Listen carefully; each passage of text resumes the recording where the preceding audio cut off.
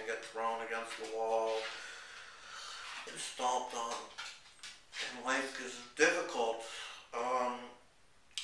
But then there's also beautiful things outside. Cats and dogs and things. I want to start by saying that to thank all the, what's this thing, the award, to thank you for it, and all the judges, especially who voted for the awards. It's an honor to be here with you tonight. And let's see, the audiences that were in Denmark, I love you, each and every one of you. And the people at this festival, it's probably my very favorite festival in the world. I have never been to this festival yet, but I've heard great things about it, and I plan on coming maybe next year or the year after that.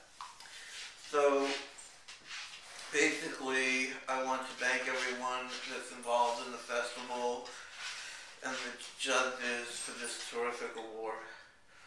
This is one of the greatest awards that I've ever experienced. And I love Denmark as if it was my second home away from home.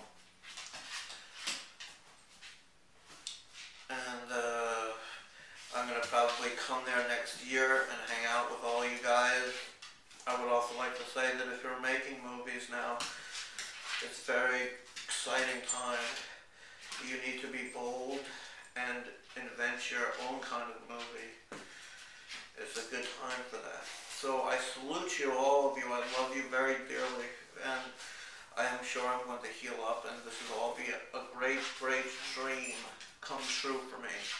So, adios, amigos, and I'll see you on the flip side of things.